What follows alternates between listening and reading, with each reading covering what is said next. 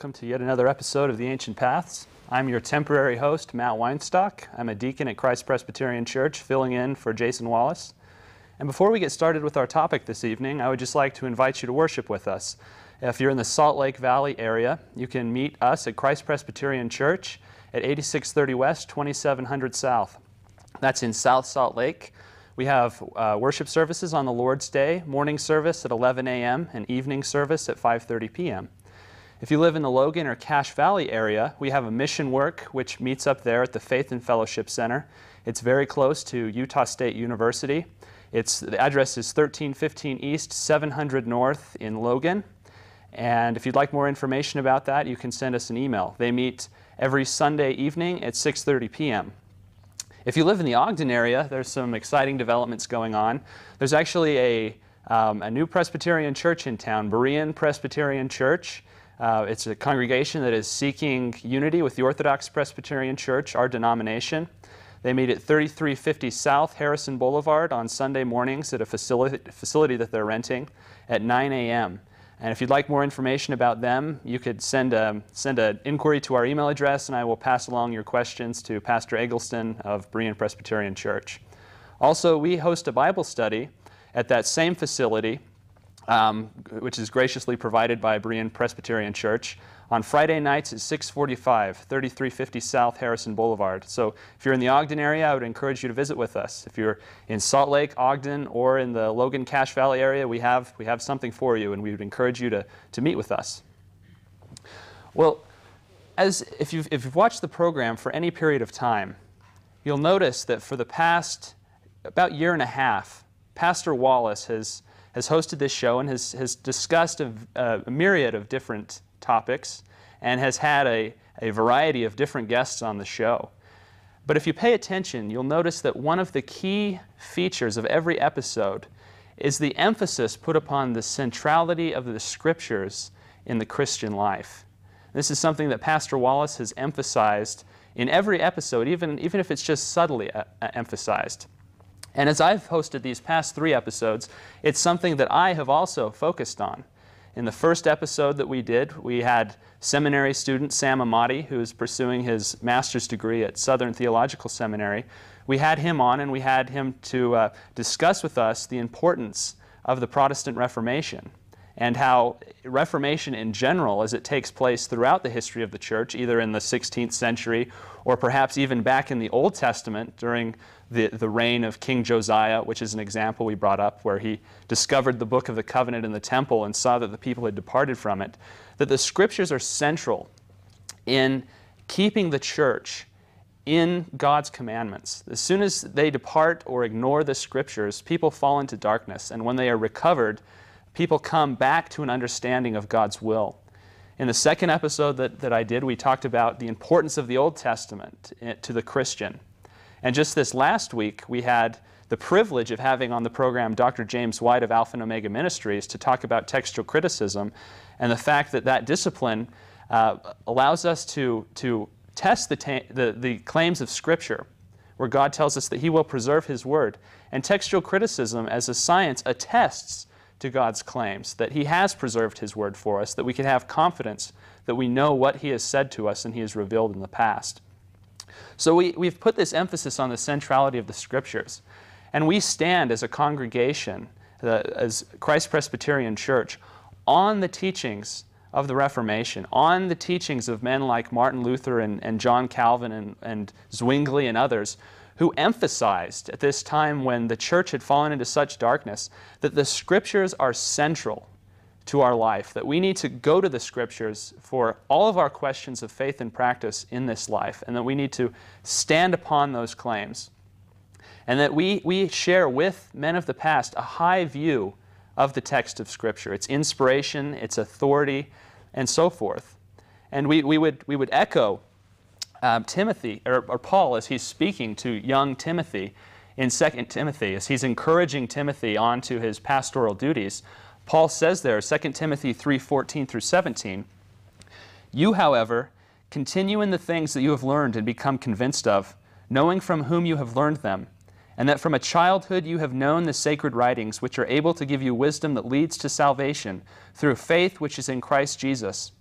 All Scripture is inspired by God and profitable for teaching, for reproof, for correction, for training in righteousness, so that the man of God may be adequate, equipped to every good work. So that word there, inspired, it's the Greek term theopneustos, which means literally God-breathed. So when a translation talks about the Scriptures being inspired by God, what they're saying, if we were to translate literally, is that the Scriptures are God-breathed. They proceed from God's own mouth. They are His own words. And this is why that they are able to make a man wise unto salvation. This is why that they are profitable for doctrine, for teaching, and for reproof, and for correction, that the man of God may be thoroughly equipped. It's because they're God's own words. And so we stand with a multitude of evangelicals who proclaim the highest view of the inspiration, the highest view of inerrancy, the highest view of authority of Scriptures. And I'm glad that many of our compatriots in other organizations and denominations and fellowships and so forth agree with us that the Scriptures are to guide us in all of our lives. But the thing is, the thing that I've noticed, and the thing that others have picked up on as well, is even though many evangelicals will hold their Bibles and they will proclaim to the world that they believe that this is the inspired Word of God and they take it seriously, in all practical purposes, they deny that high view of Scripture by the way they handle Scripture. Because many people treat the Bible like a magazine. They flip it open over breakfast and they read a handful of verses and they feel spiritual for the day and they put it back down. Now, is this how we are to approach the Scriptures? If we truly believe that this book is God speaking to us, that He has revealed something to His people which is important for us, should we take it seriously when we read it? And this is the topic of tonight's episode. I'd like to discuss some of the ways in which we should read our Bible. Some very basic things, some things that surely will be old hat for many of our viewers, but some things that are so important and crucial, so simple and yet so overlooked, that the ignorance to these basic principles has done damage within the evangelical church. So we know that the Bible is sufficient, that it does provide us a insight into how we are to be saved, as it says in 2 Timothy 3:14 through 17, that it is profitable for doctrine and for teaching and for reproof and for training and so forth, that we could be thoroughly equipped. And yet that takes something to get to that point. Someone doesn't just walk into their pastor's office for counsel and sit down and say, my marriage is falling apart, or I'm just not sure what God's will is for my life, or I'm just struggling with understanding the gospel. The pastor doesn't just hit them with the Bible and everything's well and their doctrine's perfect and their life is perfect. No. The Scriptures need to be approached and studied, and it takes discipline and it takes study and time and patience as you go to the Scriptures to learn what they say. It's not something that just happens overnight, and it's not something that can just happen as you sit down over your glass of orange juice at breakfast and read 3 or 4 verses. We need to study the Bible. And so tonight I want to deal with some of those principles of how do we study the Bible. So some of the basic things that we need to talk about, we need to start with hermeneutics. So what is hermeneutics? Well, Sam Amati mentioned this a couple of weeks back in one of our episodes. Hermeneutics is the science of interpreting the Scriptures.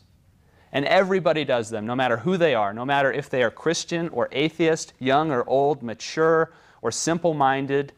Whoever approaches the text of Scripture and opens it up and begins to read it, they are engaging in hermeneutics. They are engaging in interpretation. Now, certainly, some passages are more easily interpreted than others, and our hermeneutics are very subtle in those cases. For instance, any of the commandments, for that matter.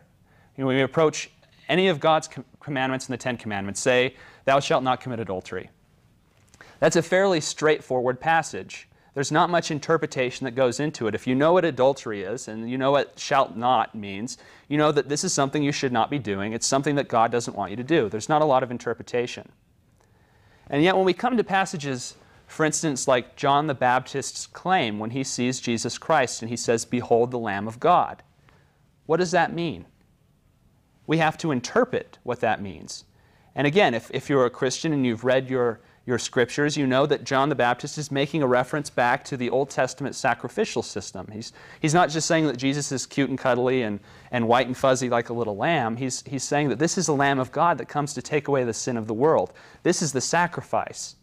So we have to interpret. And anyone engaging in reading the Bible is doing hermeneutics. They're having an interpretation.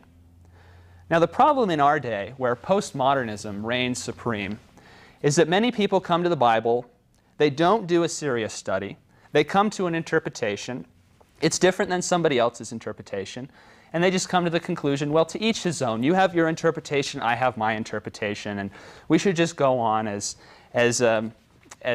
we are, because everyone has approached the Bible for thousands of years and no one has ever been able to understand it. There's all these interpretations that have always existed and so forth, and therefore that just means the Bible's unclear and we'll never be able to interpret it. Well, is that what it means? Is that the conclusion that we should come to? We really need to ask the question tonight, why are there so many different interpretations? And I think that the answer is really not that difficult. It has to deal with people and not with the text of Scripture. Just like 2 + 2 = 4, no matter how many people get the equation wrong and say that it equals 3 or 5, it's not that there's something flawed with the equation 2 + 2 =. It's the fact that people don't do the proper study necessary to get the right answer. And we see the same thing with when people approach the Bible. One of the common problems that we see, even in evangelical churches, is that people don't like to do serious study. They like to be spoon-fed by their pastors. And they come to church and they don't really do any study during the week, and they hear the message and they feel edified and they feel like they've learned something, and they go home and they try to apply it to their lives. Well, that works to some extent if you have an extremely godly, accurate pastor. But the fact is that even some of the best pastors tend to get things wrong sometimes. And especially this is dangerous in our age, where all you need to start a church is a handful of people and a name to put on a tax-exempt certificate, that in this age anyone can get up and be a pastor, regardless of their training or their calling to that discipline. And so we have people getting up and spoon-feeding people who don't want to read the Scriptures, just a bunch of gobbledygook, basically. There's not a nicer way to put it. They're feeding them stuff that is not true to the Scriptures. This is one problem that we see. Another problem is we have people growing up not studying the Scriptures. They're immersed in a particular culture that they have been raised in, and it's no surprise that most children take on the religion of their parents. And the reason why is it's fairly simple. It's nostalgic. This is our family. This is what we enjoy. This is what we were raised in. These are our principles that we understand. And when you don't understand the Scriptures, this tradition can shadow the true teaching of the Bible. It can obscure it. And you're caught up in tradition and you perpetuate it onto your children. So why do we have multiple interpretations of the Bible? For the most part, because nobody really seriously reads it. I mean, think about it in your own life. I mean, if you're an evangelical Christian and you claim to study the Bible, how often do you really study it? We all fall short in this area. But the fact is that we don't study it as much as we should. And that's kind of what we want to get into tonight. Now, to those who don't want to study the Bible, I think this next quote that I have from A.W. Pink, who is a biblical scholar, is really illuminating, and I think really touches on the central issue which we're dealing with tonight. A.W. Pink said this. He said, "The Bible is not designed for lazy people. Truth has to be bought, but the slothful and the worldly minded are not willing to pay the price required.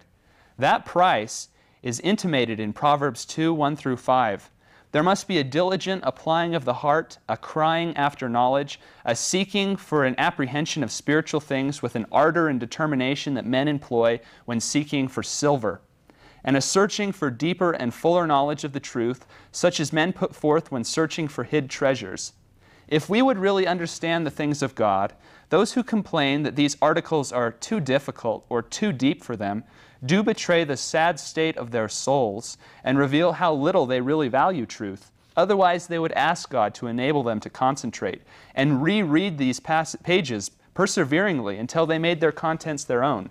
People are willing to work and study hard and long to master one of the arts and sciences. But where spiritual and eternal things are concerned, it is usually otherwise. We see that as Pink is putting his finger on, the problem is not in the Scriptures. The problem is in people. The fact that this book is fairly long, the print is fairly small, it takes time, and in this age where we've got to get to soccer practice and we've got to get to work and we've got to do this and that, often our reading of the Scriptures falls by the wayside. And that's a problem. We need to be disciplined in our study. But the emphasis that I want to draw from these analogies is the fact that the problem is not in the Scriptures. In fact, Christian theologians throughout the centuries have emphasized the fact that the Scriptures are perspicuous, which is somewhat of an ironic word because it's a word that nobody really knows what it means, except for theologians, but it means clear. So it's a word that's not very clear to people that means clear. But when they say the Scriptures are perspicuous, they mean that they're clear. They can be understood. In fact, some of the most eminent people who have written about the Scriptures, say, for instance, the Puritans who put together the Westminster Confession, or the many evangelicals who gathered to write the Chicago Statement on Biblical Hermeneutics, expressed this fact. And I'd like to turn to those now. The Westminster Confession of Faith, chapter 1, which deals with the text of Scripture, has this to say. It says, "All things in Scripture are not alike plain in themselves, nor alike clear unto all. Yet those things which are necessary to be known, believed, and observed for salvation are so clearly propounded and opened in some place of Scripture or another, that not only the learned, but the unlearned, in a due use of ordinary means, may attain unto a sufficient understanding of them." Now, a more recent document, the Chicago Statement on Biblical Hermeneutics, has this to say. It says, "We affirm the clarity of Scripture, and specifically of its message about salvation from sin. We deny that all passages of Scripture are equally clear or have equal bearing on the message of redemption." So you can see what these men are saying. When we say the Bible is clear, we don't mean that every chapter and every verse is equally clear, and anyone who comes to it and opens it up and just sincerely reads it will understand it. That's not what we're saying. There will be debates until Christ comes back about the true meaning of aspects of the book of Revelation or some fulfillment of an Old Testament prophecy. But what we say when we say the Scriptures are perspicuous is that their central message is clear. The salvation of men from their own sins. Things like who is God? Who is man? Who is Jesus Christ? What has He done? What is sin? What is salvation? And so forth. That these things are so clearly propounded in one place or another of Scripture, as the Westminster Confession of Faith said, that not only the learned, not only the scholars, the people that go and get PhDs at Oxford in biblical interpretation, but the simple-minded man, the young child, that by applying a due use of ordinary means, they can come to an understanding of what the Scriptures teach. Now, it is these ordinary means which I'd like to talk about tonight, because these are what we employ when we deal with biblical hermeneutics, the interpretation of Scripture. So most of these things are extremely common sense principles, and we employ them daily without even knowing it when we read a magazine or when we read a newspaper. They're not things that you have to go off and study for a master's degree to understand. Most of us can really grasp these basic concepts of hermeneutics, of proper interpretation and application. Now, the goal of hermeneutics is to bring about proper exegesis. Now, there's another big word that needs defining. Exegesis is a compound word that comes to us from the Greek language. And exegesis means literally to lead out or to bring out. So when we talk about exegeting a text, when you hear someone say exegesis or they're exegeting, what that means is they open up the Scriptures and they read it in context, they try to truly understand what it's saying, and they try to bring the message out and understand what is it that Isaiah or Matthew or Paul is trying to say to me. That is the goal of hermeneutics. We want to truly understand what the Scriptures say. Now, the flip side, the opposite of exegesis, is eisegesis.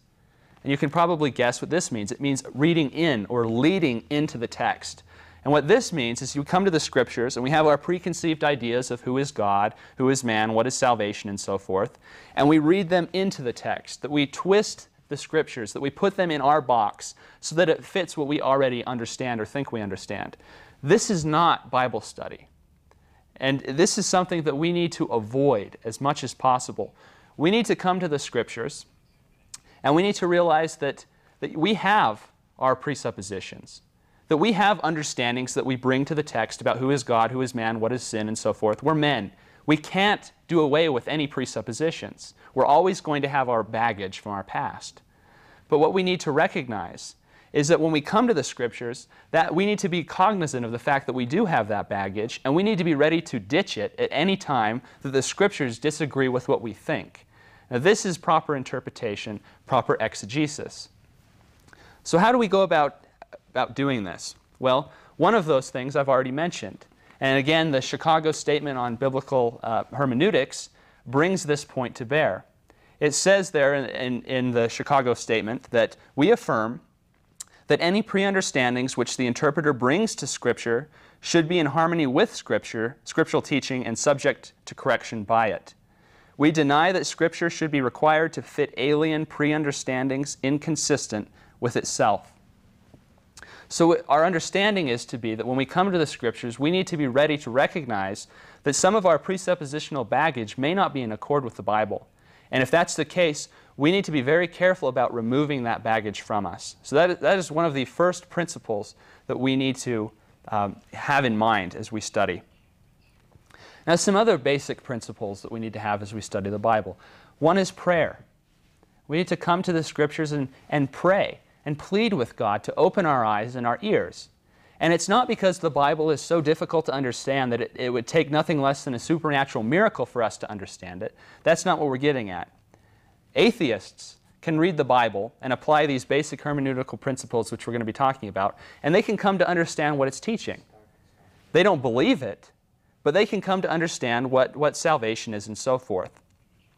And so when we come to God in prayer, we're asking Him to open our eyes, to prepare our hearts to receive this, to apply these teachings to our lives, to illumine them so that we can walk in these ways. It's not just some intellectual stimulation we're getting when we're reading the Bible. We're reading the words of God which are directly applicable to our lives. And we need to understand that and seek God in prayer. After we've sought the Lord in prayer, we need to come to the Bible and interpret it. Now, what scholars would say is we need to apply a grammatico-historical interpretation scheme to Scripture. And that's a really fancy way of saying something extremely simple and basic. It means when we come to the Bible, we need to look for the plain sense of the words. We look at the grammatical construction. When Paul or Jesus or somebody says something, we take those words in their plain sense. We don't try to read in some type of allegory or some type of meaning that's absolutely foreign to those passages. Now, this doesn't mean that we deny that there are figures of speech in the Bible or that there's metaphor or simile. This just means that we recognize when someone is using a figure of speech, we recognize it as such. When someone is making a plain statement, we recognize it as such. When there's poetry involved, we recognize it as such. So we read it in the plain sense of the proper genre of literature we're reading. And also, the historico element is that we look at it in its historical setting. Jesus was a man that lived at a particular point in history, and he was in a particular culture, and he was in particular situations when he said particular words. And so we need to recognize that fact, that there's a historical situation behind this which often illuminates our interpretation of a particular passage. So another element of this grammatico-historical interpretation scheme is that we let the author determine the meaning. We don't determine the meaning of the Scripture. When we come to it and we read it, it doesn't matter how emotional it makes us and how we just feel about it. If what we feel is in conflict with what the author is trying to say, we need to be prepared to ditch our feelings. Because it doesn't matter how warm and fuzzy I get when I read a particular passage if I'm not reading it in the way that the Apostle Paul or whoever intended it to be read. The author determines his meaning. We discover it. Now we can see that there are some terrible examples of applying these principles that I've just talked about in some of the early church fathers. Now, some of them were great and godly men, and some of the men that I'll be talking about I respect very much. But in certain instances, you can see where they're not consistently applying these principles, and their interpretations are strange. So, for instance, among the Alexandrian church fathers in the early centuries of the church, we find a man named Origen. And Origen was a very bright man, and did a lot of great work in terms of biblical scholarship. But when it came to interpreting certain passages, he applied it as very strange allegorical interpretation to a lot of things, which you can see some of the ridiculous results of this. So Origen, in commenting on the first chapter of Genesis, where God is talking about how he brought forth the sea creatures after their kind, Origen comments by saying this: speaking about the creation account, the great whales created in Genesis chapter 1, verse 21, represent impious thoughts and abominable understandings that we too should bring forth before God, that he may assign them their place after their own kind. So Origen is saying that the whales in Genesis 1, where in the creation account God is saying he's creating whales, or sea creatures, Origen's saying these aren't really whales. We're to understand it that these whales are impious thoughts. And just as God brought them forth, we're to bring our impious thoughts forth. And just as God assigned them each after their own kind, God will assign our thoughts each after their own kind. Now that you can understand. It doesn't take a scholar to understand that text has been completely twisted, that meaning is completely foreign to the passage. Likewise, another great example of poor exegesis comes from Augustine. Now, I respect Augustine immensely. Augustine was one of the greatest intellects of the first century of the Christian church. In fact, most historians, even secular historians, will acknowledge that Augustine is probably the greatest intellect, or at least one of the greatest intellects of that first century A.D. He was a scholarly man. He wrote wonderful works, and I would encourage our audience tonight to read his Confessions, the Confessions of Augustine, talking about his personal conversion, and it's a beautiful devotional account of his salvation and the sovereignty of God in his life. But Augustine, in commenting on the parable of the Good Samaritan, so everyone knows this parable. This is the parable where Jesus is discussing with some of the teachers of the law, and it comes to a point where one of them asks Jesus, "Who is my neighbor?" Because Jesus has just said, "You shall love your neighbor as yourself." And Jesus goes in and gives this parable of the Good Samaritan, where a man is walking on this road, and robbers fall upon him, and they steal his belongings, and they beat him half to death, and they leave him for dead. And he's laying there on this road, and a priest walks by. And the priest walks by and just ignores the man. And that's kind of a strange thought. And likewise, a Levite walks by. So not quite as wonderful as the priest. You know, the Levite wasn't as famous in the society. He did serve in the temple, but nothing like a priest. And he walks right by. And all of a sudden, a Samaritan comes by. And you have to remember that the Jews were not very fond of the Samaritans. They thought that they were heretics and people you shouldn't associate with. And this Samaritan picks up the man and pours oil and wine on his wounds, and brings the man to an inn, and pays the innkeeper and says, "I will be back for him. Here's some pay so that you can take care of him until I get back." And Jesus is answering the man's original question, "Who is my neighbor?" Now, Augustine takes the parable of the Good Samaritan in this way. He says this: "The man who fell into the hands of robbers is Adam. Jerusalem is heaven, and Jericho signifies man's mortality. The robbers are the devil and his angels who stripped man of his immortality. In beating him, they persuaded him to sin, and in leaving him half dead, the devil and his angels have left man in a condition in which he has some knowledge of God, but is yet oppressed by sin. The priest represents the law, and the Levite represents the prophets. The Good Samaritan is Christ, who, in bandaging the man's wounds, seeks to restrain sin. Oil is hope, and wine is a fervent spirit. The man's donkey is Jesus' incarnation, and the man being placed on the donkey pictures himself in the incarnation of Christ. The inn is the church. The next day pictures the Lord's resurrection. The 2 coins represent either of the 2 precepts of love of this life and the life to come. The innkeeper is the Apostle Paul." Now, in respect to Augustine, would anyone coming to the parable of the Good Samaritan come to this conclusion? Now, he's saying things that are true. All of his doctrine within that, his understanding is true, that Christ comes and heals and so forth. But this parable is not designed to teach that. When that lawyer asked Jesus, "And who is my neighbor?" Christ is not trying to give a parable to explain how the innkeeper is the Apostle Paul. This is a completely foreign reading where Augustine is bringing a meaning into the text that is not what is intended by the author.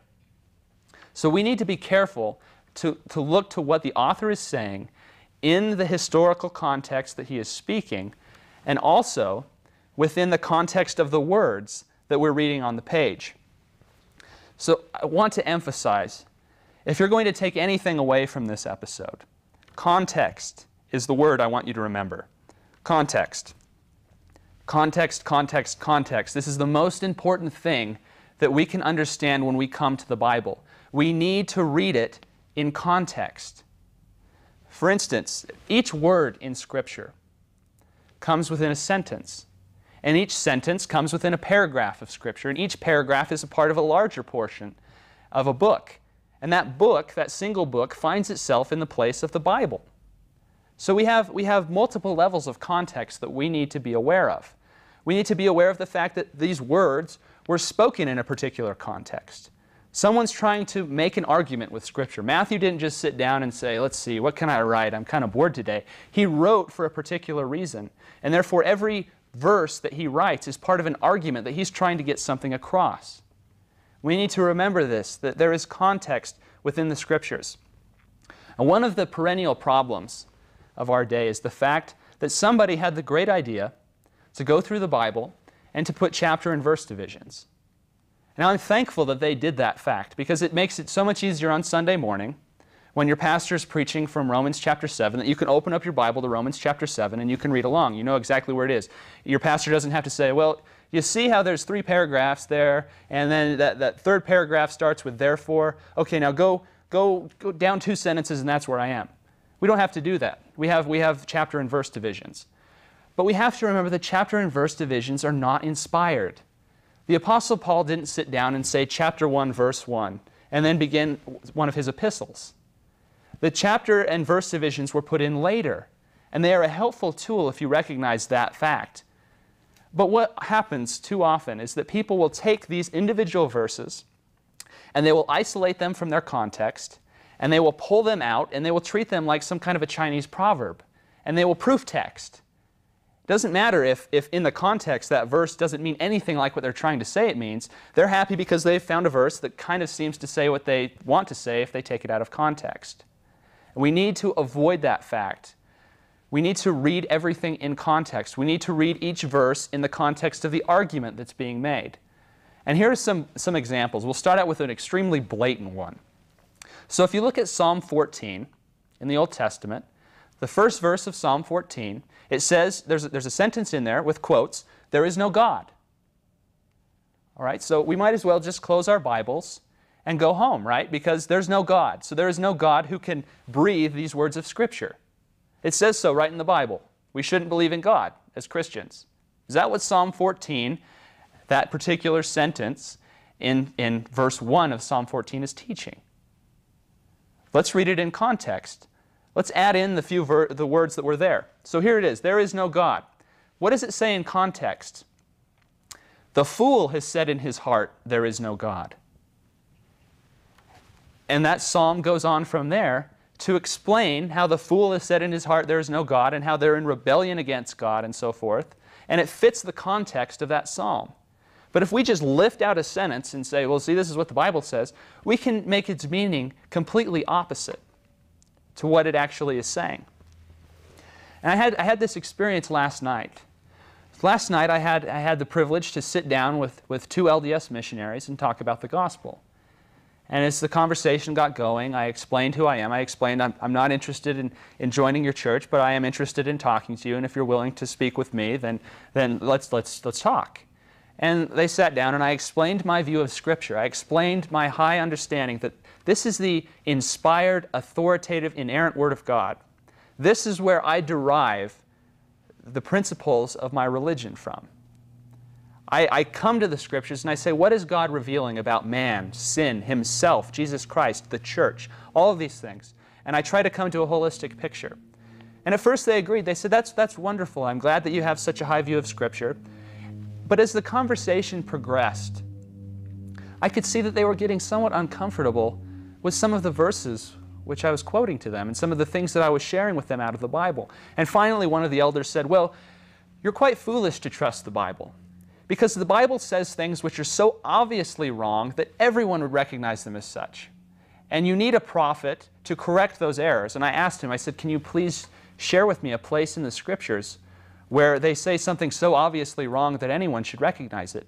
And he flipped open his Bible to Hebrews chapter 6, verse 1, and he read out of the King James Version the following verse. It says, "Therefore, leaving the principles of the doctrine of Christ, let us go on to perfection." And he slammed his Bible shut and he said, see, that's so wrong. It's telling us that we need to leave the principles of Christ and move on to perfection. That's teaching apostasy. That's so obviously wrong that I can't believe that you don't see that. And it's Joseph Smith who came in with the JST and corrected this verse so that now it reads, "Therefore leaving not the principles of Christ, of the doctrine of Christ." So we need a prophet because he can correct the errors. Well, is that what Hebrews chapter 6, verse 1 is trying to say? That we should just apostatize, leave the doctrine of Christ and go off and do whatever we want and press on to maturity? And I said, Elder, let's go back and read that in context.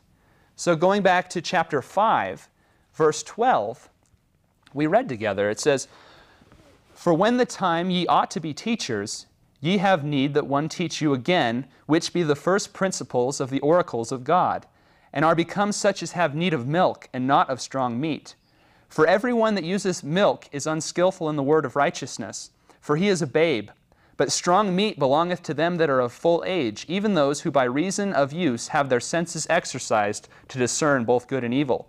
Therefore, leaving the principles of the doctrine of Christ, let us go on to perfection, not laying again the foundation of repentance from dead works and of faith toward God, of the doctrine of baptisms and laying on of hands and the resurrection of the dead and of the eternal judgment. And this we will do if God permit." So in context, is Hebrews chapter 6, verse 1 teaching us that we should apostatize and press on to maturity? No, if we look at it in context, the author to the Hebrews is rebuking the Hebrews. Because though by this point in time they should be teachers, they are still in need that someone should teach them. And he uses an analogy. He says, you should be eating strong meat by now, but you're still in need of milk. You're untrained and unskilled. You don't have your senses discerned. And he pleads with them. He says, let's move on past the principles of Christ. Which principles? Go back up to the beginning of the section I read in chapter 5, verse 12. The first principles of the oracles of God. We're to press past these into maturity, not laying again these basic doctrines which you should have a grasp of, baptism and the resurrection of the dead and so forth. Press on to maturity, and this we will if God wills. So it's not teaching apostasy, it's teaching that we should progress. We should progress in our learning and so forth.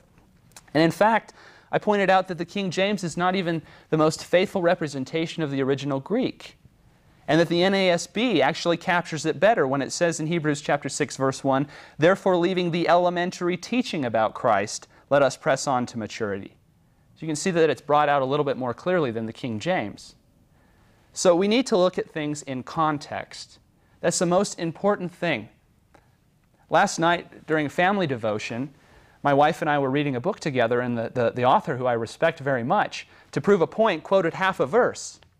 This is the kind of practice we want to avoid. We want to call people back to, let's read this in context and understand. Well, before we press on tonight, I'd like to go ahead and open up the phone lines. This is something we haven't done in the past few episodes because of our guests. But if you'd like to call in and participate, our number here is 801-973-8820. That's 801-973-TV20. We'll try to get to all the calls that we can. So context is important.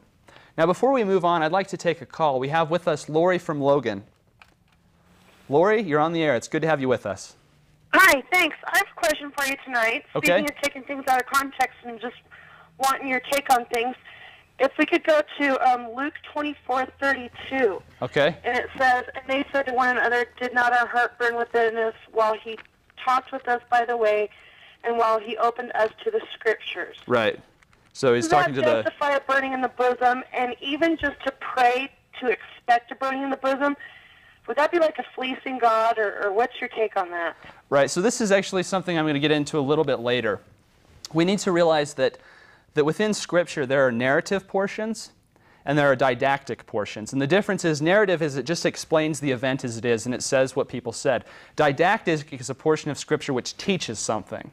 that this is a doctrine that needs to be believed and so forth. So when we have the disciples there speaking with Christ on the road to Emmaus, this is not to be a standard for all people that truth is acquired based on how good you feel about it. Because the Scriptures clearly teach that that's false. We have Jeremiah 17:9 talking about the deceitfulness of the heart and how wicked it is, and Proverbs 28 talking about... Is there anything that you know of in the Scripture that warns against praying for... I mean, I know there's discernment of spirits and stuff that warns against, I don't know, fleecing God? Yeah, so very clearly, we're not to test God. You know, we're not to come to Him, and He is not some kind of a genie that we say, is this true? I think I'll ask you, and if I start feeling good about it afterwards, then I know it's true. And a perfect example of this is even in the temptation of Jesus with the devil. He tells him that I am not to tempt God. You know, the devil comes to him with a very simple thing, that, if you're the Messiah, and God truly is betting all on you, then you should be able to climb to the top of the temple and jump off. And when you don't die, when the angels come down, as He says in His Scriptures they will, and they save you and they set you down, you'll know for certain you'll be the Messiah. And He says, it is written, thou shalt not put the Lord your God to the test. See, the thing is that God has spoken. He has given us His truth. We need to read it and understand it. In Acts chapter 17, Paul comes to Berea, and we're told there that he preached the gospel to the Bereans. And these are people that haven't heard the gospel before. They're probably familiar with the Old Testament and so forth. But what are we told there in Acts chapter 17? We're told that the Bereans were more noble than those at Thessalonica, for they searched the Scriptures daily to see whether these things were so. The Apostle Paul brings them a message. And what do? Well, they don't just say, well, I'm going to pray about it and see how I feel, or I'm just going to think about what this means for my life, or some other type of test. They search the Scriptures, and Paul commends them for that, because this is where truth is to be found. Now, there are some... will verify itself. Right. And the Holy Spirit does bear witness with us, but it's not a subjective burning in the bosom where we have this meter that we can say, well, yeah, I know this is of the Spirit because I feel really good about it. It's not what the Scriptures teach. The Scriptures teach, he who trusts in his heart is a fool, but the wise seeketh after wisdom. So we need to remember that point. But, okay, so you talked about praying, for help and understanding. Right. Do you know of any Scripture that specifically might deal with that? About praying for understanding? Right. I mean, it's just something that we see throughout Scripture, that we're to pray to God for wisdom and so forth. And the feelings are pretty much subject to change. Right, so we're not praying for feelings. We're praying that the Spirit would illuminate the text to us to help us understand it. Okay, because you're going to have feelings regardless of whether you pray or not, right? Right, and feelings aren't a bad thing. God has given us feelings for a reason. What we need to remember is we're fallen creatures, and our feelings are not the test of truth. Okay, thank you. Thanks for calling. So I want to press on a little bit. So we've talked about context. We need to look at a verse in context, and if you take anything away from today's message, take that away. Look at a text in context. Don't just pull fortune cookie verses out of the Bible. Read them in context.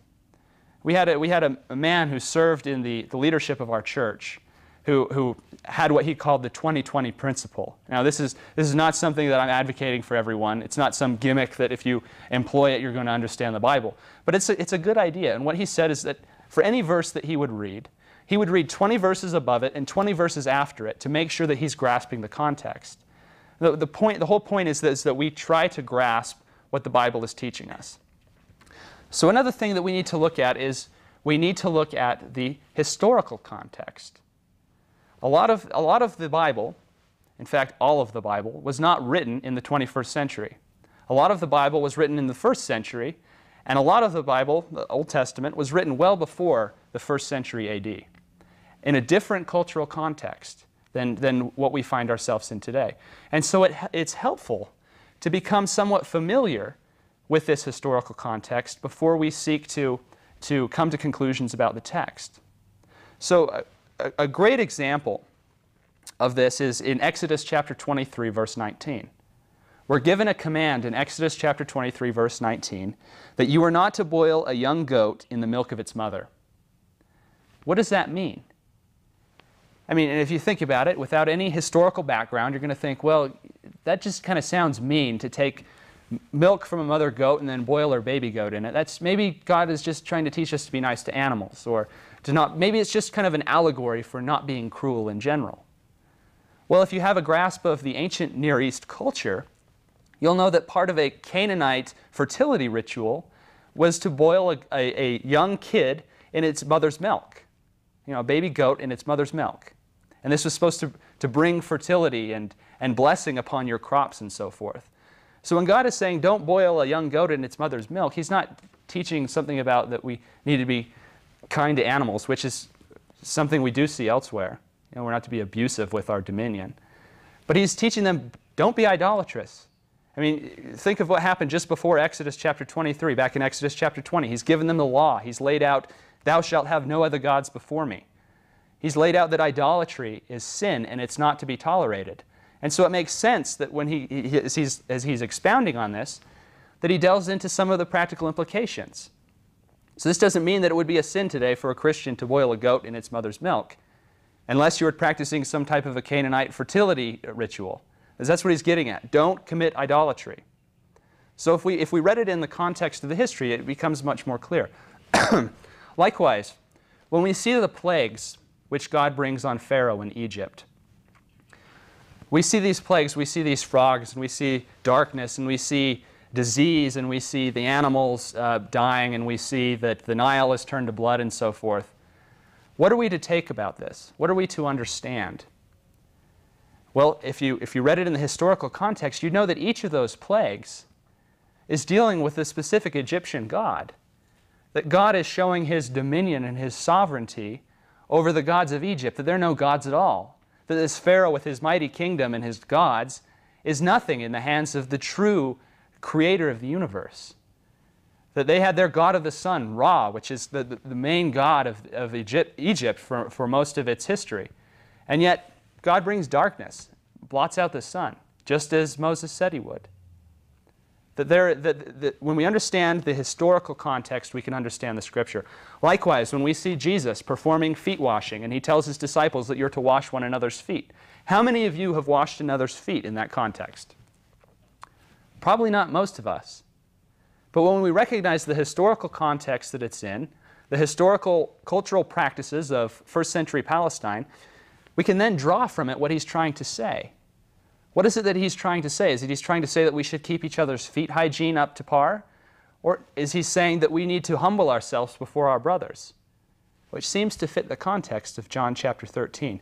So historical context is important. Likewise, when we come to John 3:16, it's one of the most loved, and it's also one of the most abused texts of Scripture. For God so loved the world. You know, we see it printed on plaques and Precious Moments dolls and everything, and everyone just thinks this verse is so wonderful that God loves everybody equally. Is that what it's teaching? Well, you say, well, it's ridiculous. He says He loves the world.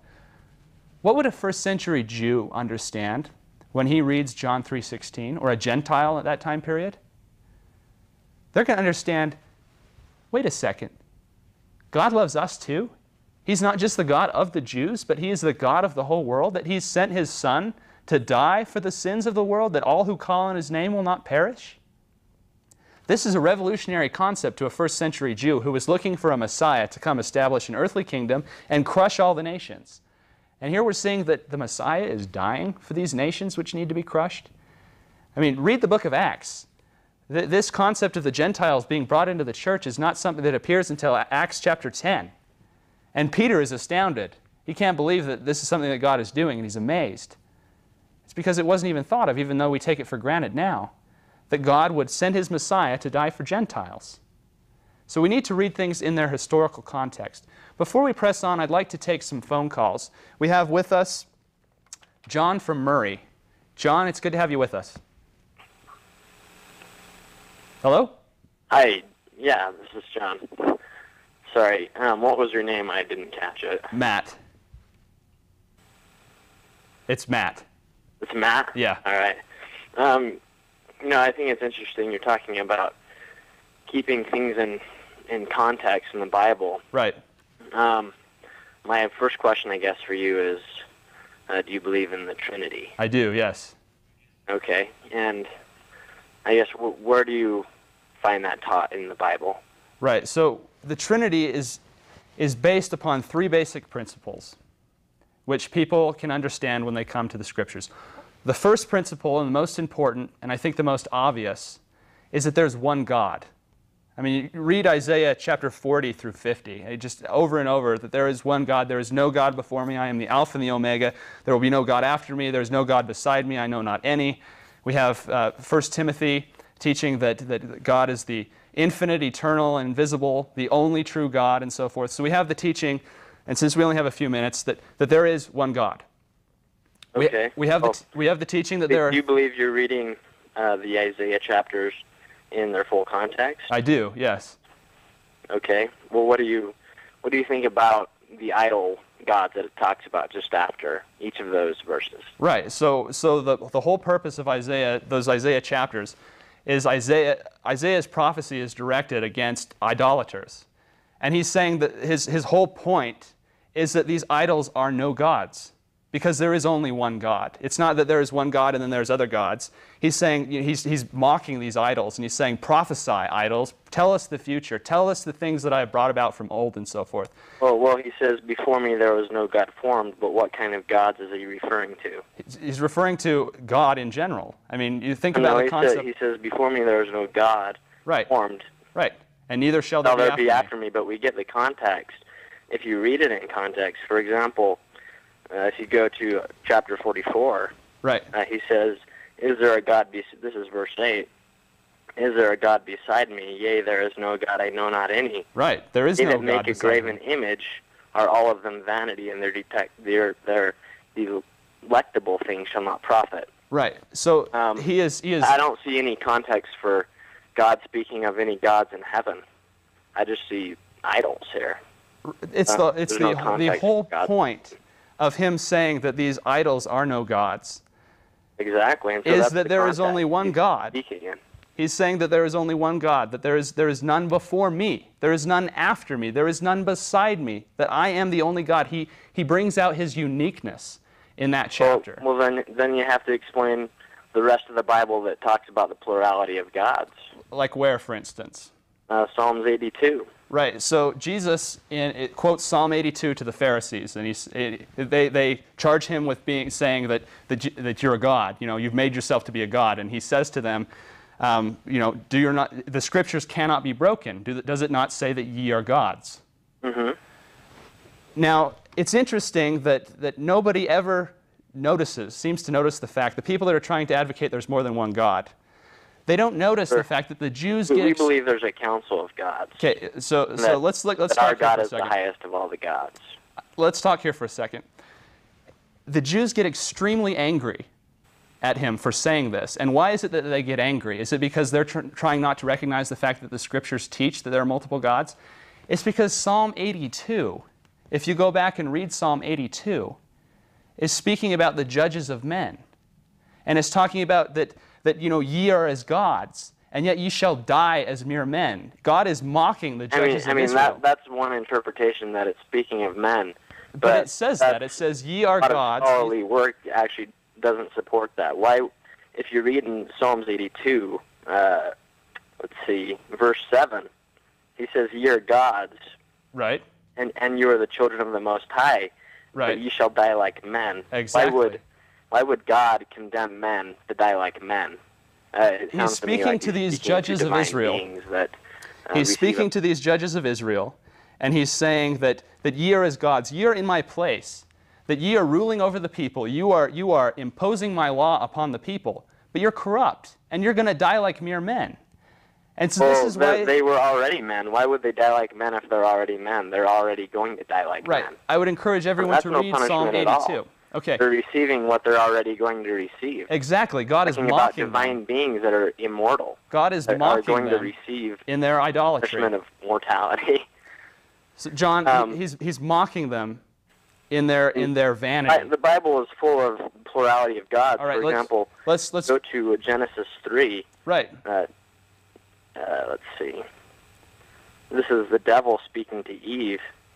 he said, "You shall be as gods." Yeah. you shall be as gods." Right. And then Genesis chapter 3 also, God confirms that. He says, They've become like one of us. find it. Right.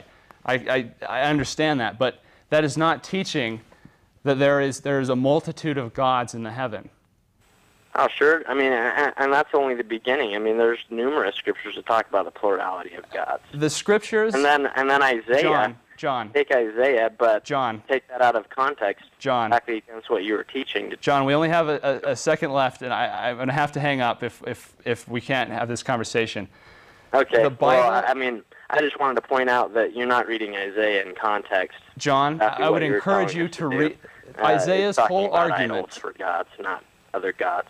Isaiah's whole argument is that there is only one God. There is no other God. You can go to Paul. He teaches there's Exactly. one God. Jesus. I totally agree with you. It is talking about one God, and number one, it's the God of this world, not the God of the whole universe. John, you're bringing to the Scripture your own understanding and forcing it upon the text of the Bible.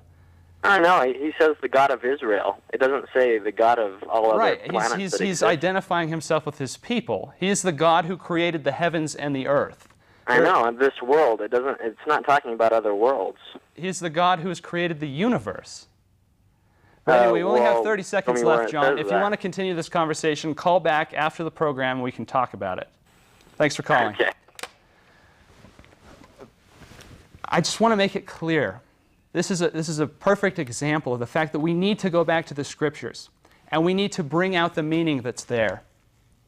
Again, I want to thank you for watching. There's so much more we could talk about. Context. Thanks for watching.